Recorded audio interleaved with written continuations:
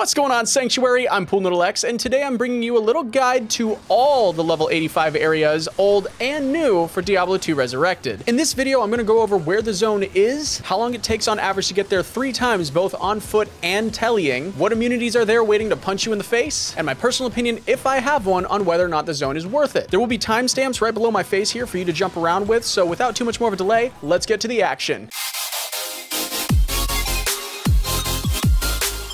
We'll start with Act 1 and work our way up. The Mausoleum is in the burial grounds next to Bloodraven. Via the Cold Plains waypoint, it takes about 44 seconds to get there on foot and 15 seconds to get there with teleport. The only immunities that can be in this place are lightning, so almost anyone can farm here just fine. I personally hate this place, but I have heard many people seeing some pretty big success here. Next is the Pits. The Pits are very popular already, and it resides in the Tamo Highlands just outside the Outer Cloister waypoint. It took me about 27 seconds to get there on foot and 10 seconds to get there with teleport. The pits can have fire, light, and cold immunes, which is why some really popular classes you see farming this are the Zerker Barbarian and the Paladin. I haven't ever farmed here myself, but I do know that this is many other players and creators' favorite spot to farm and finish their grails. The Underground Passage level 2 I don't think needs much explaining since you've all found this stupid place on the way to Darkwood, but in case you're curious, it took 1 minute and 6 seconds to get here on foot and 24 seconds to get here with teleport. The immunities in this zone are fire, cold, lightning, and poison. With how long it takes to get here and the somewhat lack of density, I would say this zone is probably not worth making the trek unless you're really bored and need a change of scenery. Moving on to Act 2, we have the Stony Tombs just outside in the Rocky Waste. It generally only takes about 1 minute and 15 seconds to get here on foot and 50 seconds teleporting, but that's with about 15 seconds of running through town and searching a pretty wide area for this one. The immunities here can include lightning, poison, and a super unique that's cold. Super uniques are awesome because they drop 2 items instead of 1, and they should always be there every time you run it. I think this place was a great addition to the level 85 areas because the map is a decent size and it has adequate density through and through. The Maggot Lair level 3 is next on this list, although this is another one that doesn't require much explanation. In all honesty, I wouldn't farm here if my life fucking depended on it, but it's a level 85 zone, so it has to be on the list. It took between 4 to 5 minutes to get here on foot and about 1 minute and 32 seconds with teleport. The immunities that can be here are physical, lightning, poison, and the big super unique Maggot boss is always cold. I would say fire characters thrive more in here due to the lack of fire immunes, but regardless of what you choose to bring in here, I would recommend having a high amount of light res and a spare keyboard in case you break your current one. Ancient Tunnels is next, and this one resides in the Lost City and is generally in a cluster of buildings like this. On average, it took me 42 seconds to get here on foot and 25 seconds with teleport. The immunities for this one can be magic, fire, lightning, and poison. Traditionally speaking, this place has always been one of the best spots to farm as a cold sork or a cold boson, if such a thing is your style of play, of course. I don't really have anything negative to say about this zone. It's always a good idea to run it. For Act 3, the Arachnid Lair is next on the list and probably the easiest place to get to, as you simply waypoint to the spider forest and walk about 7 steps. The average time to get here both on foot and tellying is roughly equivalent to how long I last in the bedroom. The immunities that can spawn here are fire, lightning, and poison. I would say Arachnid Lair is a pretty quick zone and an easy super chest to snag, so it's not a bad idea to add to your running list if your immunities fit the requirements. The Swampy Pits is another one like the Arachnid Lair where you can get there in just a few seconds from its respective flare jungle waypoint regardless of who you are. I will say beforehand that this is one of the most dangerous fucking places in D2 in my opinion, as you can spawn souls and Stygians on the same map. The immunities here can be fire, lightning, and poison. With how dangerous this place is, I don't assume it'll be very high on nearly anyone's farm list, but if you are one of those who may farm this, please let us know what your thoughts are down below. Next up is the sewers in Act 3, not to be confused with the sewers in Act 2. There are a few entrances to this one that reside both in Bazaar and Upper Kurost. It takes about 26 seconds to get here on foot and 11 seconds with teleport. The immunities in here can include magic, lightning, poison, and cold, as well as a super unique that's also cold. Sewers 1 is dope because it's pretty big and thus there's a lot of farming that can be done here, but the real treasure literally lies in Sewers 2. There are, I believe, 3 super chests down here in addition to the quest chest. Now there is a question to whether or not super chest hunting here is better than Lower Kurost, but the answer really is only yes if you like farming Sewers 1. The next 6 will be summarized in one section, and these are the 6 temples located in the Bazaar, Upper Kurost, and the Causeway. The names are all rather confusing and sound the same, so much so that I sought the help of the legendary BT Neanderthal for this section, but the Ruined Temple and the Disused Fane are both in the Bazaar, the Forgotten Temple and Forgotten Reliquary are both in Upper Kurost, and the Disused Reliquary and the Ruined Fane are in the Causeway between Trav and Upper. They all take about 35 seconds to get there on foot and about 12 seconds with telly on average. For immunities in the Kurost Bazaar, the Ruined Temple can have fire, cold, and magic, as well as a cold immune super, and the Disused Fane, on the other hand, can have every immunity out there, so that sounds like a nightmare. In Upper Kurost, Karos, the Forgotten Temple can have fire, cold, and lightning, while the Forgotten Reliquary can have fire, cold, and magic. In the Causeway, the Disused Reliquary and the Ruined Fane can both have fire, cold, and lightning. I don't know how meta these zones are really going to be, so I'm going to leave that one up to you, but I'm excited that we just have more level 85 zones to farm. Now for Act 4, this one really doesn't require much explaining, so I'll keep this pretty short. The River of Flame and the Chaos Sanctuary are both level 85, and you cross through one to get to the other. The immunities for both are fire, light, and cold, and River actually has a poison immune that can spawn. Chaos Sanctuary is incredibly popular because it's so dense and you get to kill Diablo at the end of it. It does normally take some decent gear to farm here, but the payout is almost always worth it. For Act 5, the first on the list is the Abaddon Red Portal located in the Frigid Highlands. And yes, that's how you say it, I googled it twice. It took 53 seconds to get here on foot and 18 seconds with tele. The immunities this place can have are physical,